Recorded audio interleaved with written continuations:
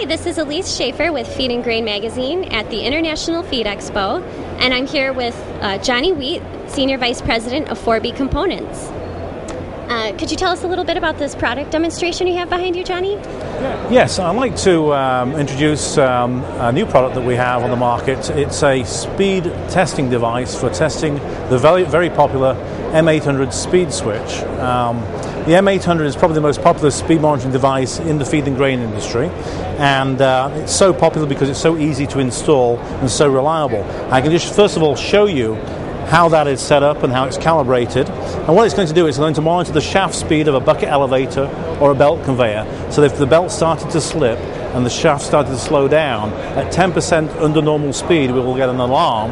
At 20% below normal speed we'll get a shutdown. So here we have the M800 speed switch installed on a Whirligig on a shaft, and I can show you what's inside the Whirligig here. If we take the cover off of the Whirligig, there is a target. There's actually got 4 targets on the device, and as the shaft turns, the sensor picks up the targets through the cover of the Whirligig.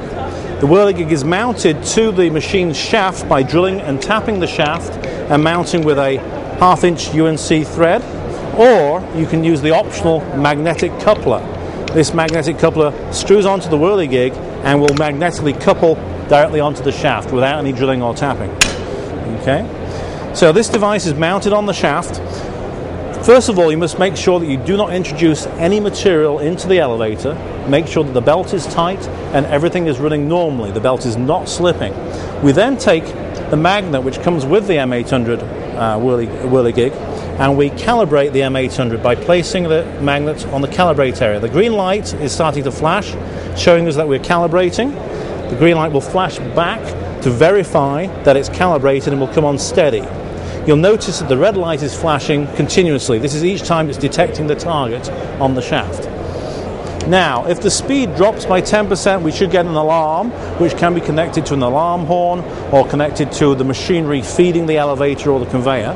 And then at 20% below normal speed, we should get a shutdown. The machinery should stop. Now, we can verify this and test this by placing a putty knife between the M800 Whirligig and the Whirligig cover. And when we do that, we should get an immediate shutdown. The shaft has stopped, so we know that the sensor is installed correctly, it's wired correctly to the machinery shutdown, and everything has stopped. Now, this has been the normal way of testing this switch for many years. Now we have a new device which will actually test the 10% alarm point and check and verify that that actually shuts down at 20% below normal speed. So let's start the elevator up again. This is the new device. It's called the SpeedMaster with Pulse Pilot.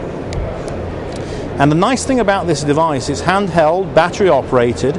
You do not need to remove anything or disconnect anything on the system. The system stays the same as you're testing it. So by placing the Pulse Pilot between the M800 and the Whirligig cover, the handheld system starts to detect the pulses. The shaft is running at approximately 100 RPM. We've got 4 targets, so we're getting 400 or so pulses per minute. We calibrate the unit by pressing calibrate here. We're now telling this handheld unit that this is the normal running speed. Okay. We can verify a 10% underspeed is at 365 pulses per minute. A 20% underspeed is at 324 pulses per minute. And here's the very clever thing about this. We can now change this to output mode. Changing this to output mode blocks the pulses from the Whirligig and injects the pulses into the M800 speed switch. So now the system is monitoring what I've got on the display here, not what's on the machine. So now I can start to drop the speed down, and when I reach the 10% speed underspeed point, I should get an alarm. And for this demonstration, the alarm is connected to that light up on the display there, and that should start to flash. Okay, exactly at 90% or 10% below normal speed, we get the alarm. And then at 20% below normal speed, the shaft should stop. So when it reaches 80 RPM on the display, Exactly, it has stopped. So now we have verified in real time the reality of this machine. We've tested it thoroughly, not a simulated test, an actual test, from the front end of the speed switch all the way through the control system, so you can be absolutely 100% assured that the system is functioning correctly. The old method of testing was just verifying that it would shut down. Now they can be absolutely assured that it will shut down at the exact point it's required to, at 20% below normal speed. Previously, they didn't actually know that. Now they do. Carrying on with the same theme of testing and verifying the system, we have a tester for the bearing temperature monitoring system. Behind the Whirligig, we have a bearing temperature sensor, and we can disconnect that with the tool and remove the bearing temperature probe. Okay. And we can place this probe in our handheld tester here, set the trip point of what the temperature needs to be to alarm or shut down the machinery.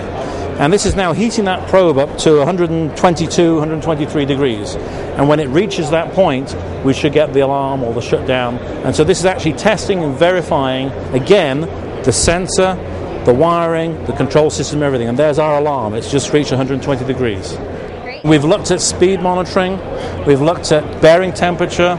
I mean, one other very important hazard monitoring sensor we need to look at is belt misalignment. And this device here, the touch switch device, this is mounted on the side of the elevator or conveyor.